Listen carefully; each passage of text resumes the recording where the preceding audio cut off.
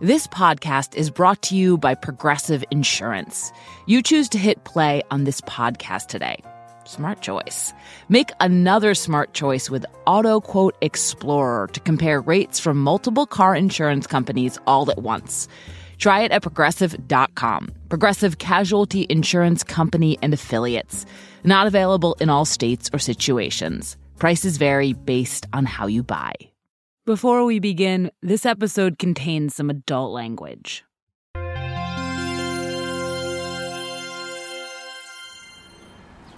Yeah, have either of you ever done this before? No. This summer, Decoder Ring producer Max Freedman and I headed to Brooklyn's Prospect Park to meet up with Slate's culture editor, Forrest Wickman.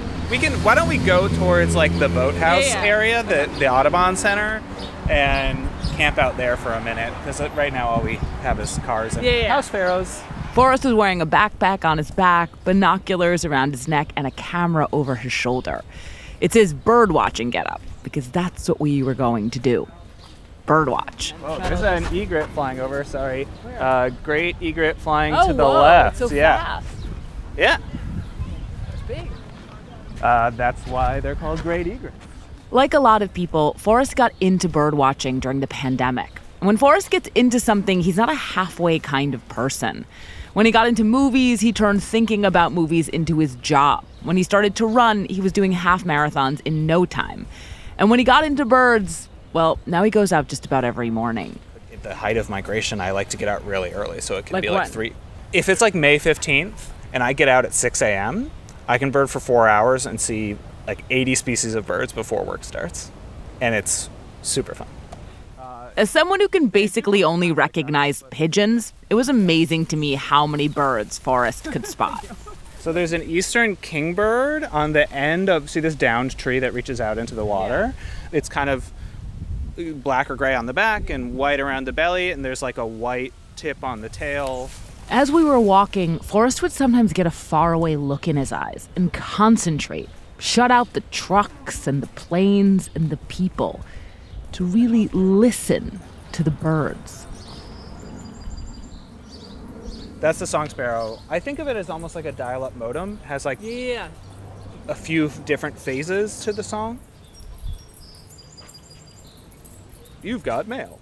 He was seeing things, but also hearing things that I never would have noticed. It is a slightly consciousness-altering experience, because once you start tuning into everything that's around you, so I'm hearing American goldfinches singing right now, and that's a warbling vireo that just sang over there. So you have a kind of entire track of your brain that is tuning into that. Does that feel like... It feels like you're in the Matrix. Does it? A little bit. You know those scenes where they're seeing all of the codes, but they can read the code? Yeah. If you get good at earbirding, if you get good at kind of recognizing bird songs and bird calls, it feels a little like you're in the Matrix.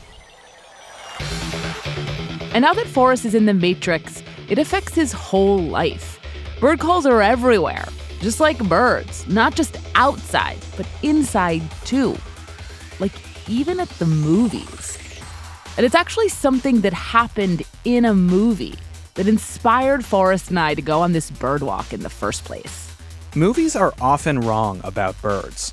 They rarely sound, look, or behave like they should. But the same way you learn to accept that every phone number in every movie starts with 555, if you're a birder, you learn to accept that every bald eagle in every movie screeches like a red-tailed hawk. Like any good moviegoer, you suspend your disbelief. But there's one bird in one scene in one movie that has tormented me. It has kept me up at nights. It has had me scouring the internet. It has had me questioning the competence and intentions of a wide array of seemingly devoted, certainly well-compensated filmmaking professionals. Meet the most elite crime-fighting force ever assembled. Good morning, angels. Good morning, Charlie. That's right. I believe the film Charlie's Angels contains the wrongest bird in the history of cinema.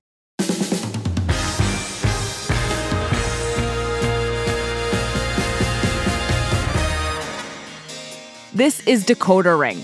I'm Willa Paskin. And I'm Forrest Wickman. There is a bird in the film Charlie's Angels that makes absolutely no sense. It is elaborately, even ornately wrong. And it has haunted not just me, but the birding community at large for almost a quarter of a century. So Forrest came to us and asked if he could investigate this catastrophe for Decoder Ring. And you know we said yes. And so I embarked upon a wild goose chase to understand how and why this Frankenstein monstrosity of a bird was allowed to take flight.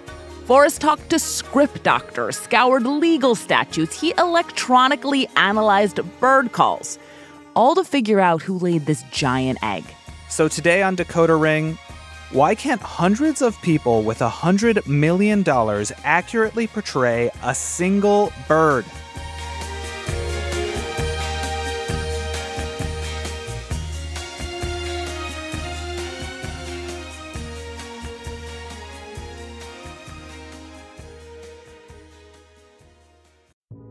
As the weather turns cooler, it's really nice to look forward to playoff baseball and curling up with the latest book and hot chocolate and ice skating and reaching for your favorite cozy sweater from Quince.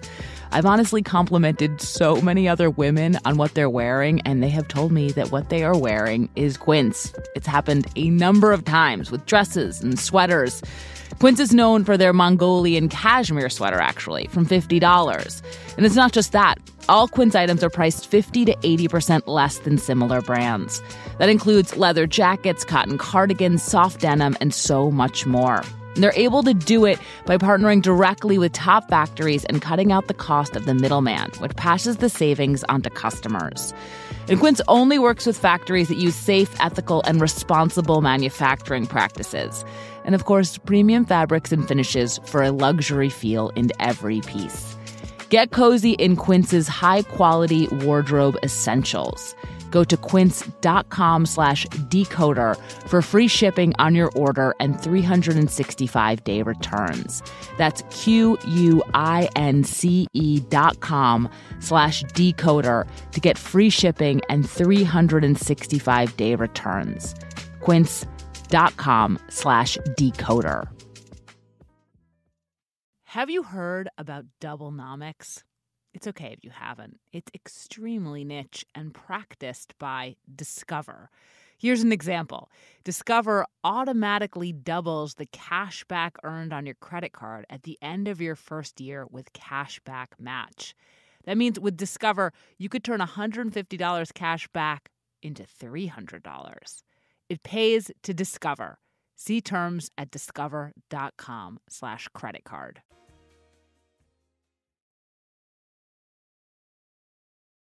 Forrest is going to fly off with the rest of this episode. So I just want to say right up front that I do not consider myself a pedantic person, or not very pedantic. I don't go to movies looking to nitpick them or the birds they contain. But then I watched Charlie's Angels, and I could no longer just move on with my life. Charlie's Angels started as a hit 1970s TV show about a trio of crime-fighting women. In 2000, it was rebooted as a movie, helmed by a music video director known as McG. It stars Cameron Diaz, Drew Barrymore, and Lucy Liu, who are trying to save the world from what else but a tech billionaire. I'll tap the signal from the roof. I'm gonna go deal with Knox. The scene that drives me cuckoo, the one that aggressively flouts all bird logic, happens right before the big action finale. At this point, the Angels seem done for. Their headquarters has just been blown up, and their beloved helper Bosley, played by Bill Murray, has been kidnapped and trapped in a prison cell God knows where. Oh my God, Bosley! But it turns out Bosley has a radio transmitter implanted in his tooth. And so, as the Angels wade through the flaming wreckage of their old offices, they hear a familiar voice. Angels! Angels, help me! Bosley? If you can follow the sound of my voice and draw some triangles or something, and get to this location, you can save me! But at first, the Angels have no idea how to find him. You could be anywhere this half of North America. And then, a clue appears. A bird flies to the window of Bosley's cell. Jack, tell him where I am. Oh! What? Pygmea! A Pygmy Nuthatch! That's Cameron Diaz's character, Natalie, supposedly a bird expert. They only live in one place! Carmel! And so, with that one bit of bird song and Natalie's expertise, the angels are able to get to Carmel, free Bosley from his prison cell, and save the day. Nice work, Natalie. Thanks, Bosley. Like most of the movie, the scene is knowingly dumb and very fun. And yet, it is absolutely riddled with errors. The problems with it are as follows. 1. The Pygmy Nuthatch could not have revealed Bosley's location. It does not, quote, only live in one place. I've personally seen Pygmy Nuthatches in at least 3 states, and it can even be found in parts of Canada and Mexico. 2. The bird shown on screen is not a Pygmy Nuthatch. The Pygmy Nuthatch is a tiny, drab, almost grayscale bird, so small it could fit inside a roll of toilet paper. Instead, what's on screen is a Venezuelan troupial, which is black and neon orange, almost 6 times the size of a Pygmy Nuthatch, and also not found in Carmel. 3, and this might be the most baffling thing. The bird heard on the soundtrack is neither a Pygmy Nuthatch nor a Venezuelan troupial. It's an unknown third bird whose identity has befuddled birders for years. To summarize, the bird in the scene does not live where it's supposed to, look like it's supposed to, or sound like it's supposed to. To put this in terms of mammals, it's as if a sloth climbed to Bill Murray's window, howled like some sort of unknown species of canine, and then Cameron Diaz identified the howl as a sea otter, saying that sea otters only live in one place on Earth, Carmel, California. For anyone who knows anything about birds, this scene is a disgrace on a scale that's simply impossible to ignore. The bird involved is not some background figure. It is front and center, strutting around so shamelessly that the first time I saw it, I honestly thought that the filmmakers might be trolling me, that they might be flipping me and others like me the bird. But I am a journalist, and as such, it is my first responsibility to get the facts. To allow that perhaps the scene is a disaster because of something other than malevolence or ignorance or incompetence. So I decided I needed to methodically make my way through each and every absurd error in the scene to understand how it had been allowed to stand. And I was going to start with the very first one. Who introduced a Pygmy Nuthatch into the script and had the temerity to say it only lived in Carmel? So when you emailed me, I had no recollection of a bird being in the movie at all. Our first suspect was the man who conceived of the scene, screenwriter John August. He was hired to write Charlie's Angels back in 1998. It was a challenging assignment. It's one of the most difficult things I ever had to write because every scene has to do 19 things. Those things included servicing the storylines and romances of all 3 angels, plus Bosley, all while keeping the complicated plot moving forward and being both funny and action-packed. It was so involved, John swiftly copped to not giving a hoot about the bird. I would say, given the many complexities of the Charlie's Angels script, 100% scientific accuracy, birder accuracy, was not a priority. Still, John didn't remember writing the words Pygmy Nuthatch into the script himself, though he admitted it was possible he had. So I asked John, who keeps meticulous records, if he was willing to show us his very first draft of the script to see where it all went wrong. First draft A. Let's see if I can get this to open. But as he looked closely at the script, it began to seem like his quasi-confession had been premature. Oh, so I can talk you through here. So, initial scene, I'm seeing Bosley whistles to a bright red songbird who's landed on the windowsill. The bird whistles back, so it was red at one point. Natalie says, that's an iwi. They only live in one place. And Alex says, Hawaii. So the Pygmy Nuthatch was not the bird John had started with. And the bird that John had started with, it was absolutely ornithologically accurate. The iwi really is a bright red songbird, and it really does only live in Hawaii. But for logistical reasons, the location of the scene kept changing. Instead of Hawaii, they were going to shoot somewhere closer to Hollywood. So the iwi flew out the window, and John had to pick a new bird. October 26th, 1999, scene 121. Bosley whistles to a blue and white songbird that has landed on the windowsill. The bird whistles back. Natalie says, that's a loggerhead shrike. Lanius ludovicanthus and Yothi. They only live in one place. Catalina. So this wasn't as on point as the Eevee. A loggerhead shrike isn't blue. But the Latin name that the script gives, it belongs to a subspecies, the island loggerhead shrike, which really was only known to be in Catalina. And, okay, some other islands nearby. Here's a little bit of my defense. It's early internet, so I probably had to actually look it up in a book or something about what are birds and what would birds look like. So John had tried to get it right, and yet at some point the bird had really jumped the shark. What had gone wrong? Turns out, John left the movie. We had a reading maybe a month before production started, and that reading went disastrously bad. People started freaking out about stuff.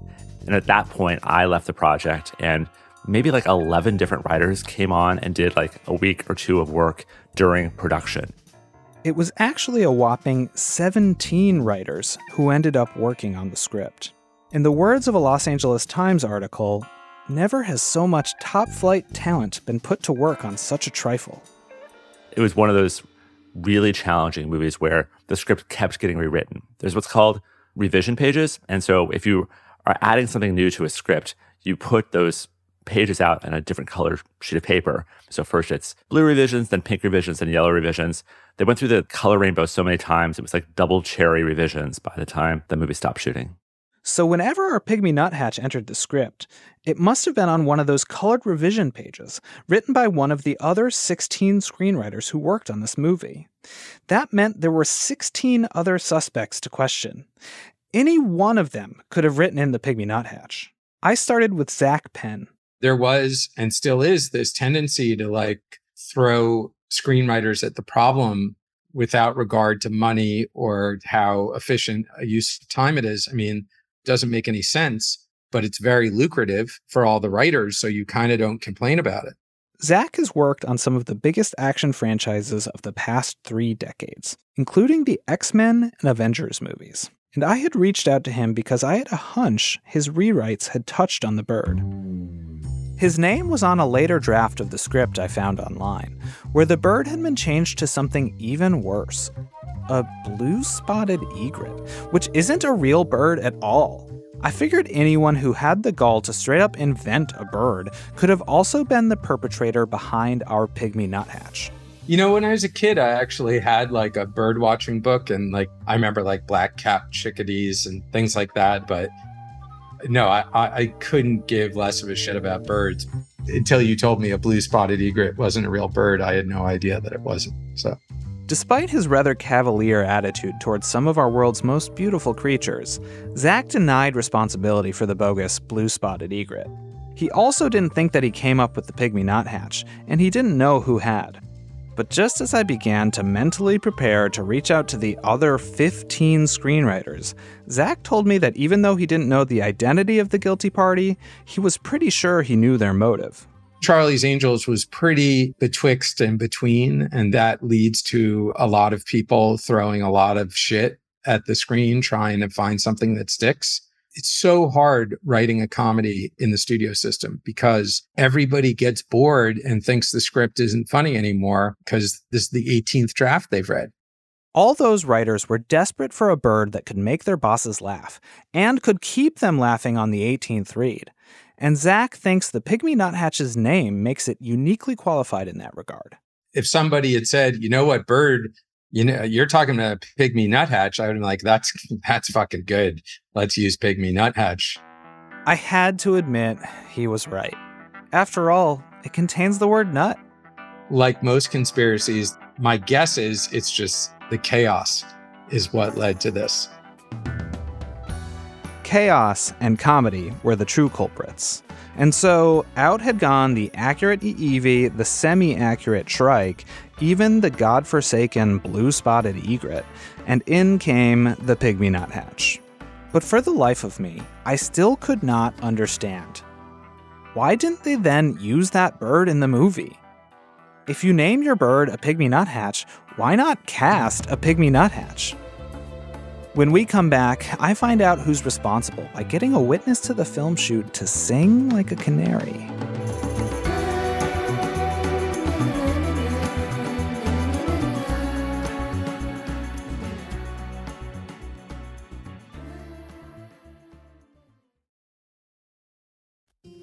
This episode is brought to you by Public.com. Did you know you can lock in a 6% or higher yield with a bond account at Public.com? The Federal Reserve recently announced a big rate cut, and there could be more rate cuts this year and in 2025 as well. That's good news if you're looking to buy a home, but it might not be so good for the interest you earn on your cash. So if you want to lock in a 6% or higher yield with a diversified portfolio of high yield and investment grade bonds, check out Public.com. It only takes a couple of minutes to sign up. And once you lock in your yield, you can earn regular interest payments even as rates decline. Lock in a 6% or higher yield with a bond account at Public.com/decoder. But remember, your yield is not locked in until you invest. Brought to you by Public Investing, member FINRA and SIPC. As of September 26, 2024, the average annualized yield to worst across the bond account is greater than 6%. Yield to worst is not guaranteed. Not an investment recommendation. All investing involves risk.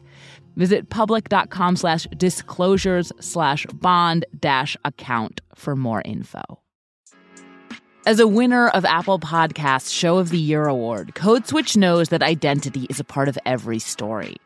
Code Switch is interested in how race and identity shape your world in real and confusing and sometimes funny ways. From discussions with comedians of color about what makes a good race joke, to how questions of identity swirl around reality TV, Dungeons and Dragons, and BBLs, Code Switch guides you through all the different spaces that people of color live in and what it's like to navigate them.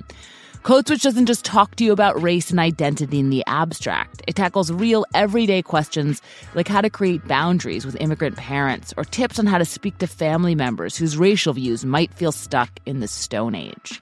Every new episode of Code Switch feels like a love letter to the ways race and identity are always connected and how your life, no matter who you are, is made richer by thinking about them. Listen now to Code Switch from NPR, wherever you get your podcasts. Okay, so the screenwriters had introduced the name Pygmy Nuthatch to be funny, but then someone had to go get an actual bird. So there's a lot of species of birds you just wouldn't ever want to use. They just can't handle it.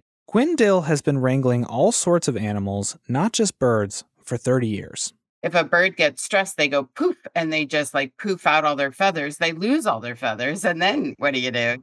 Gwyn was the animal trainer on Charlie's Angels, and as such, she was responsible for finding the Pygmy Nuthatch specified in the screenplay and putting it in front of a camera. But as you know, the bird on screen is decidedly not a Pygmy Nuthatch. Was she to blame? That wasn't our decision. It turns out the drab gray Pygmy Nuthatch did not have the look the producers and director were going for. They wanted something very tropical because it was supposed to give it away that he's on this island. So keeping that in mind, they were kind of looking for vibrant, a little bit spectacular, but had to be a small enough bird to kind of fly in through the window, do the song, and then fly out. So Gwyn had to find birds that would fit the bill and share them with the production team. We sent pictures initially. It's kind of like sending headshots of actors. We do the same thing. So we send them an array of pictures, and then they kind of pick and choose whether it be because of their ability or look. Now, if I were an animal casting director, I would have at least included a headshot of the Pygmy Nuthatch in this batch of pictures. I mean, why not give truth a chance? Or that's what I thought, until I learned something unexpected. We cannot use a lot of birds that are indigenous to the United States, so it's not that easy. It turns out no animal handler would ever have included a Pygmy Nuthatch because they are not just small, drab, and unlikely to grab a viewer's eye. They are also illegal to cast in a movie. And the reason for this goes back more than 100 years. People in the late 19th century and early 20th century were just killing birds wholesale. Nick Lund works for Maine Audubon and has written many articles about birding. There were not the same rules that there are now about hunting regulations, hunting season, bag limits, that kind of thing. And birds were just getting decimated. Some of this was for food, but people were eating much more than turkeys and pheasants and ducks. They were eating sparrows, grebes, loons, thrushes, grackles, ibises, pelicans, bobolinks, woodpeckers, and more. In one of John James Audubon's books, he reported that the snowy owl tastes like chicken. And birds were not only being killed for food or sport, they were being killed for women's hats. There was this giant millinery trade, and so people were killing birds for their feathers to make these dumb-looking hats that were super popular at the time, and killing giant, large amounts of the populations of herons and egrets and things for their feathers to decorate hats. Can you describe some of these hats? They're the dumbest things I've ever seen. It's one thing to think about, I have a hat maybe with a feather sticking out. No, this was like taxidermied birds plopped onto a hat, the entire dead bird just on a hat. It was like if you took Bjork's infamous swan dress and put it on her head and made it out of an actual swan. At first, Americans weren't too concerned about what all this carnage meant for bird populations. In the 1800s, scientists were still debating whether it was even possible for a species to go extinct. Audubon himself insisted that North American birds were so numerous that, at least with our birds, it could never happen. But then came the tragic case of the passenger pigeon. The passenger pigeon had once been so plentiful across North America that Audubon described them blotting out the sun for days. But they were massacred by the thousands. And in 1914, a passenger pigeon named Martha, the last known member of her species, died alone at the Cincinnati Zoo. There was powerful outrage about all of this slaughter, but especially about the hats. And while these hats were mostly worn by women, the fight against the hats was also largely led by women. It makes me laugh because, it's such a dumb sort of fashion trend, and it resulted in all these great laws, including the founding of Audubon societies. One of these laws is called the Migratory Bird Treaty Act. It was passed in 1918. And it's this sort of interesting, wide-ranging, broad law that protects migratory birds. It basically prevents people from harming, taking, killing, capturing native birds in the United States. The law has had humongous positive impacts. That egret that Willa and I saw soaring over Brooklyn that made her exclaim in wonder, that was there because of this law. We have them here in Maine, all over the place, or all over the East Coast, all over the country in great numbers because we stopped that hunting because of the Migratory Bird Treaty Act. But the law also says that you can't keep our native birds as pets. And though we may not be used to thinking of animals in movies as pets, that's what they are. Working pets. What that means is you can't keep them as actors. You can't force them to be actors. And so when a company wants to put a bird on TV in the United States, they can't use a native species. And a Pygmy Nuthatch is a native species, a bird covered by the Migratory Bird Treaty Act. So even if anyone involved in Charlie's Angels had wanted to use a drab little Pygmy Nuthatch in the movie, they couldn't have. They were always going to have to use another bird. And once that's true, why not get a bird that has real star quality? And so that's exactly what Gwyn Dill, the animal handler, did. In fact, she got two of them. Jack and Jill, they were brother and sister. Did both of them appear in the movie? Is this like a Mary-Kate and Ashley Olsen scenario? Yes. Jack and Jill were Venezuelan troupials, resplendent birds the color of a tangerine, with a shiny black hood, a sky blue teardrop around each eye, and a blazing lightning bolt across each wing. I think I still have scars from the troupials. They knew right where your cuticle was, and they would take those sharp beaks and they'd go, wah, wah, wah, wah, and they'd just make you bleed until you we'd have Band-Aids around all of our fingers, So now I knew why screenwriters would write in a Pygmy Nuthatch, and why, to play one, an animal handler had to bring in a foreign import. But even once the filmmakers were stuck with the name they picked for fun, and the South American stand-ins that they were legally obligated to cast, they still could have made the bird sound like an actual Pygmy Nuthatch, right? Or even like a Venezuelan troupial? But in fact, they did neither. They cast a third bird to lend its voice, one that nobody has been able to identify. And that means that there were actually 2 mysteries left. Why on earth did they do that? And what bird was it?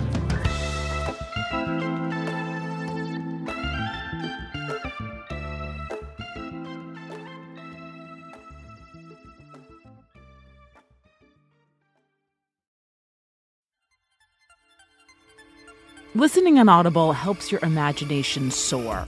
No matter the genre you love, you can be inspired to imagine new worlds, new possibilities, and new ways of thinking. We listen to a lot of Audible children's books on car rides in my family.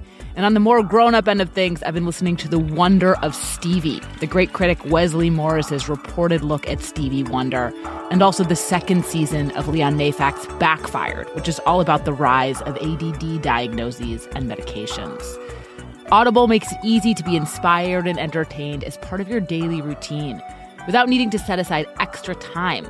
Like I said, it's great on car trips or while you're exercising or cooking or even just taking a walk. There's more to imagine when you listen. New members can try Audible now free for 30 days with your first audiobook included.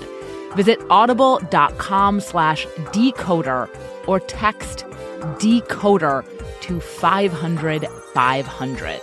That's audible.com/decoder or text decoder to 500-500.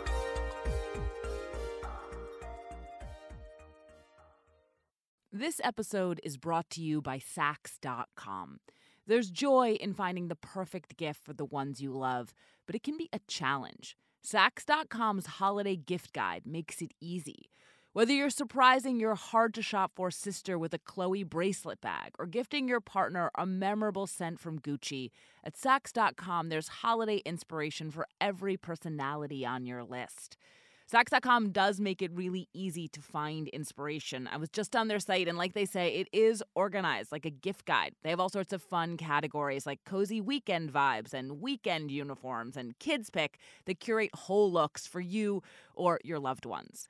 Saks.com's hand-picked guide can help take the stress out of the holidays.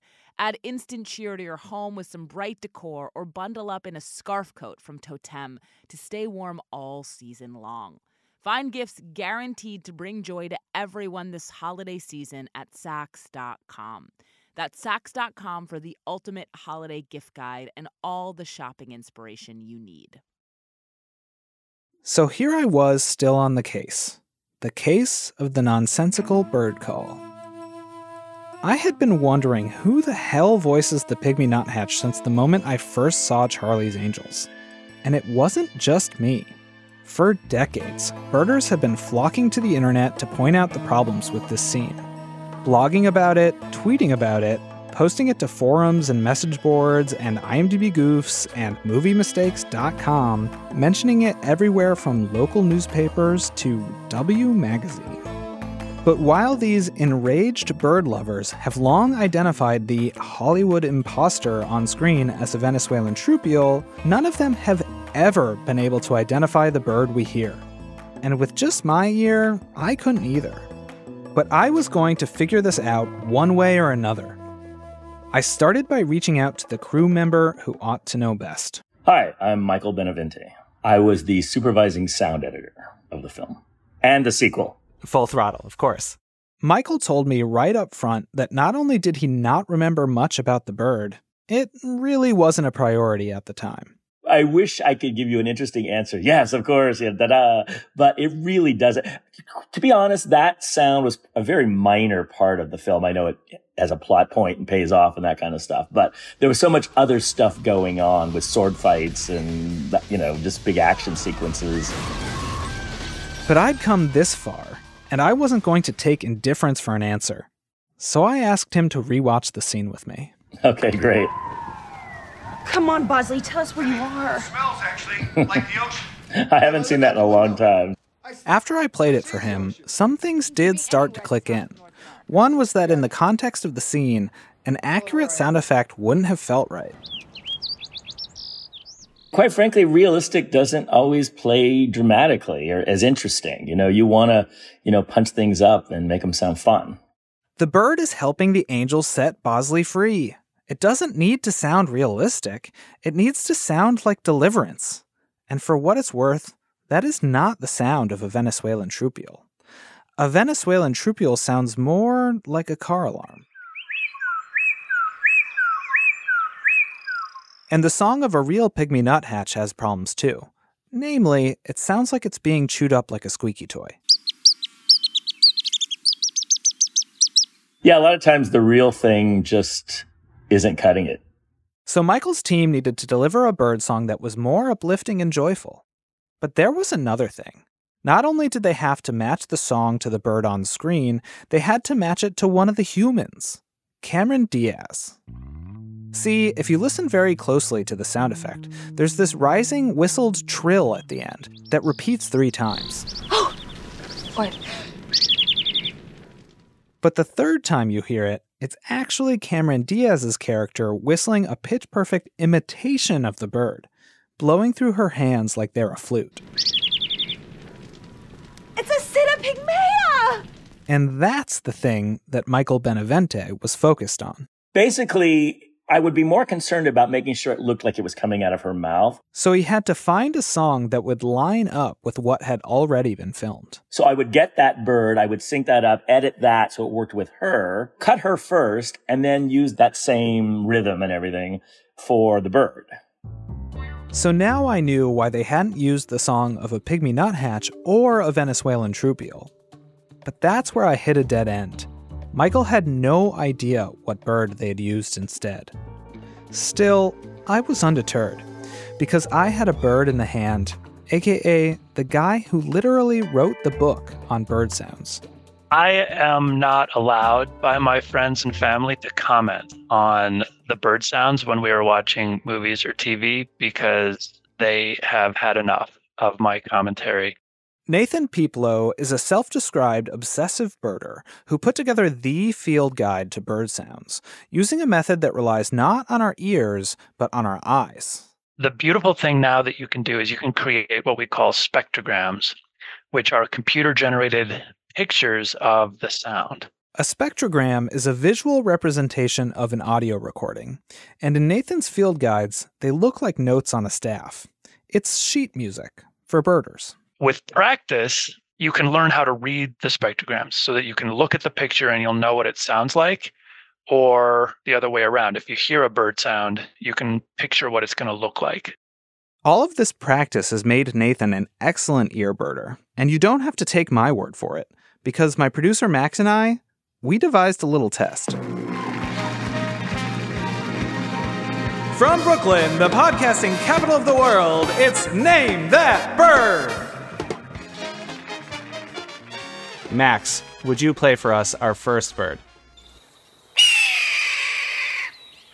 The main bird that was vocalizing there that was screaming was a red-tailed hawk. Correct. Okay. In the movies, when an eagle opens its mouth, what usually comes out is that scream of the red-tailed hawk that we heard earlier. But what we just heard is what bald eagles actually sound like in real life.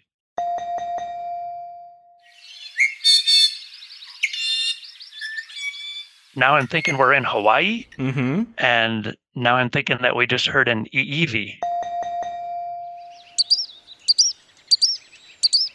I think that was a Pygmy Nuthatch. As you've just heard, I had reason to be confident in Nathan's earbirding. I was sure the answer was within our grasp. Max, could you play our mystery bird? Tell him where I am. Oh! What? That... I don't recognize that bird sound. So my bird in the hand, it turned out to be a turkey. This bird was really, really ridiculously hard to identify. And as I listened to it over and over, I kept circling back to that part that repeats at the end, that Cameron Diaz whistles back perfectly. It's weird because it repeats exactly, And I mean exactly, in a way that sounds too uncanny, too mechanical to be the work of any real bird. Was it possible it wasn't the call of a real bird? Could it be synthesized by a machine? There was only one thing to do. Ask another machine. My name is Drew Weber. I'm the Merlin project manager. Drew is obviously not a machine, but Merlin is. I like to call it kind of like your personalized birding coach. Merlin is an app that has been downloaded more than 10 million times that's basically Shazam for birds. I'd already tried using Merlin on Charlie's Angels, but the app had been just as bewildered as the rest of us. But Drew explained that the app on my phone would never identify the sound for me, and that's by design. By default, Merlin's only going to show you results for your location and your time of year. But then he told me there's another, more powerful version of the software. Internally, we have we call the dev app, and it allows us to toggle off the various filtering for location and time of year. So Drew set loose his behind-the-scenes version of Merlin on Charlie's Angels. And he got a hit. The song that we're hearing is a fox sparrow. I was dumbfounded. We have fox sparrows in Brooklyn. If the bird in Charlie's Angels was a fox sparrow, why hadn't I been able to identify the song on my own? For that matter, why hadn't my version of Merlin? But before I threw my phone across the room and my ego completely crumbled, Drew told me that the fox sparrow in Charlie's Angels was no New Yorker. It sounds like the thick-billed subspecies from California. This is what a thick-billed fox sparrow sounds like.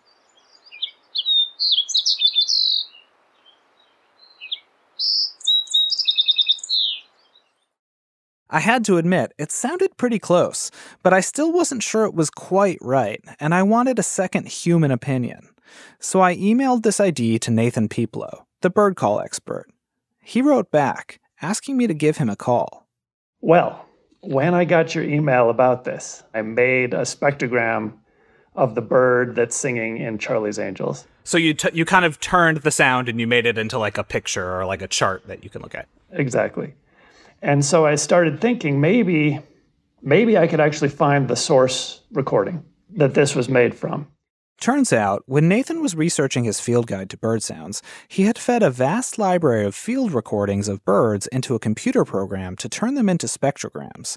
Spectrograms he still had.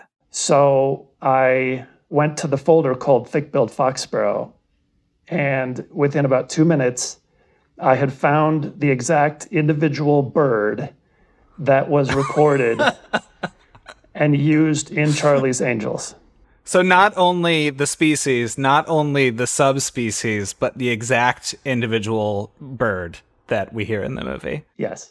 Is there like a date and a location? It is a thick-billed fox sparrow that was recorded by Thomas G. Sander on June 2nd, 1990, at the Black Pine Spring Campground in the Deschutes National Forest in Oregon. Fox sparrow.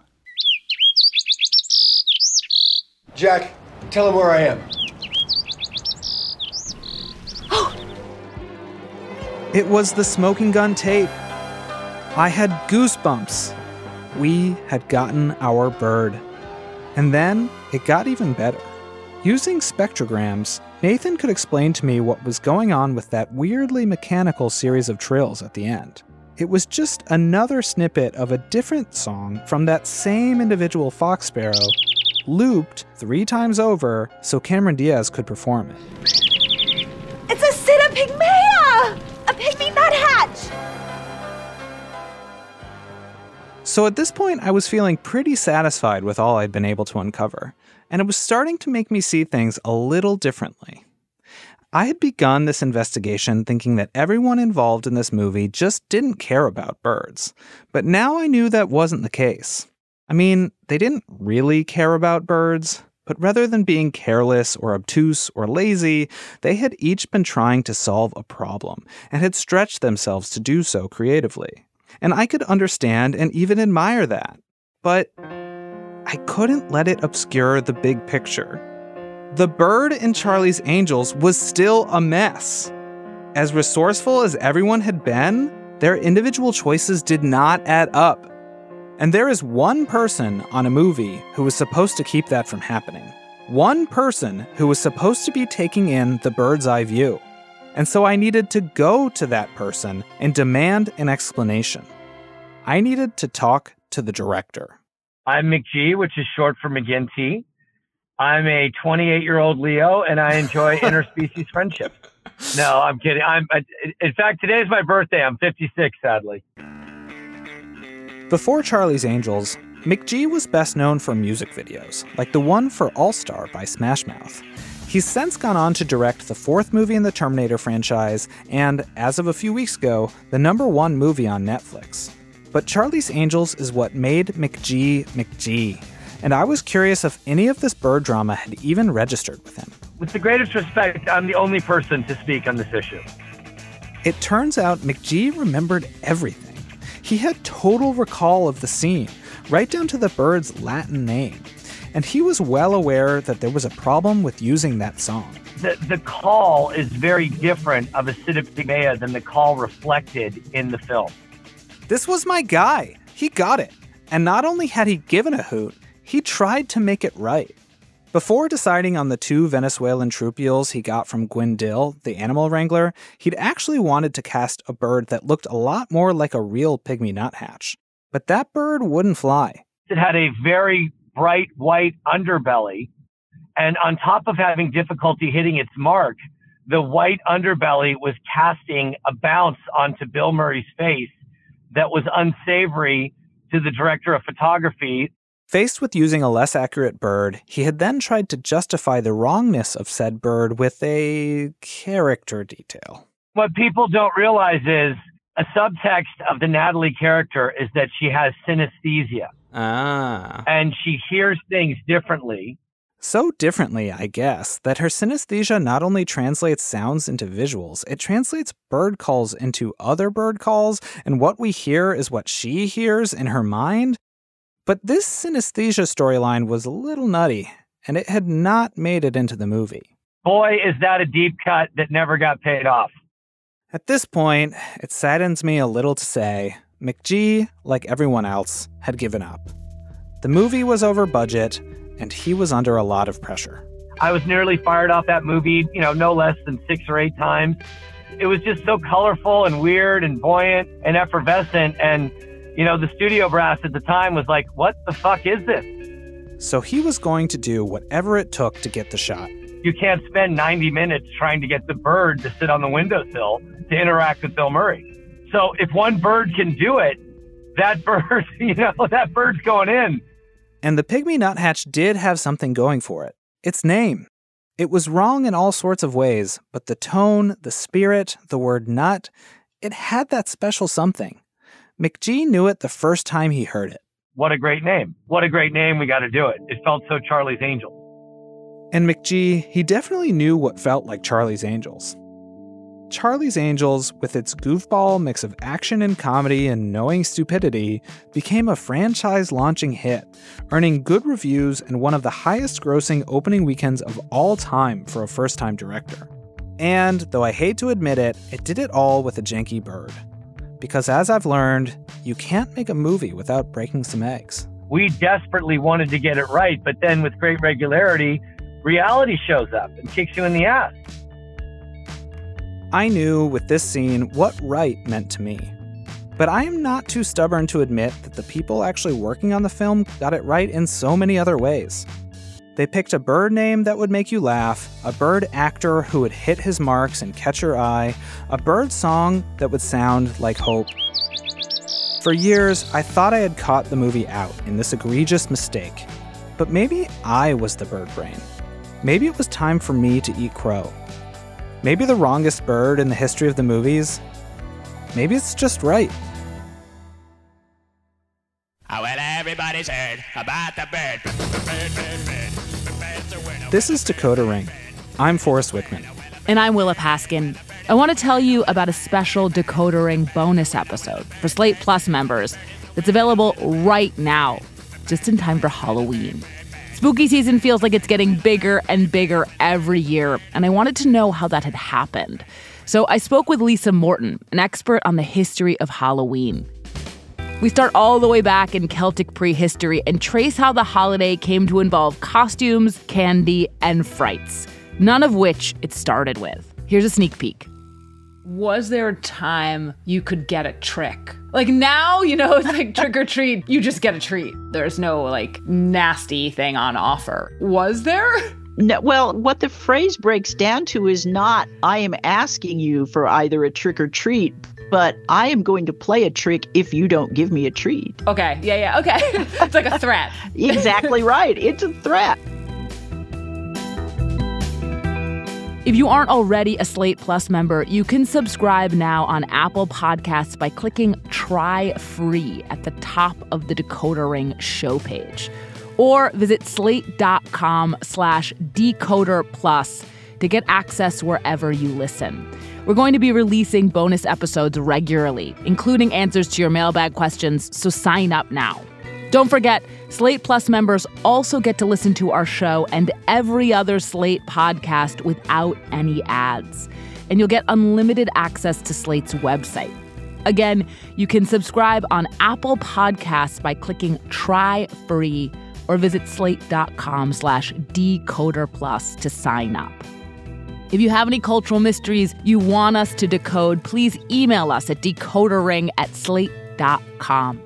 This episode was written and reported by Forrest Wickman. It was edited by me. It was produced by Max Freedman. Decoder Ring is produced by me, Max, Evan Chung, and Katie Shepard, with help from Sofie Kodner. Derek John is executive producer. Merritt Jacob is senior technical director. We'd like to thank Stephen Flick, Eleanor Kagan, Christopher King, and Robert L. Friedman. If you haven't yet, please subscribe and rate our feed in Apple Podcasts or wherever you get your podcasts. And even better, tell your friends. And we'll see you in 2 weeks.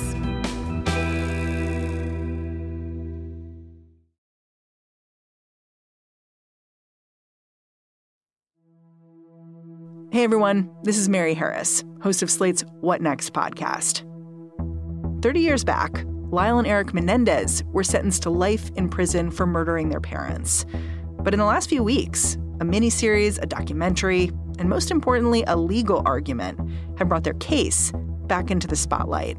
The defense made the argument of they were victims of sexual abuse. And while that might not be a perfect reason to kill your parents when they're not currently in the act of sexually abusing you, they subjectively believe that they were in hell their entire lives. So, are two of America's most notorious killers about to go free? Check out What Next for the rest of the story, wherever you get your podcasts.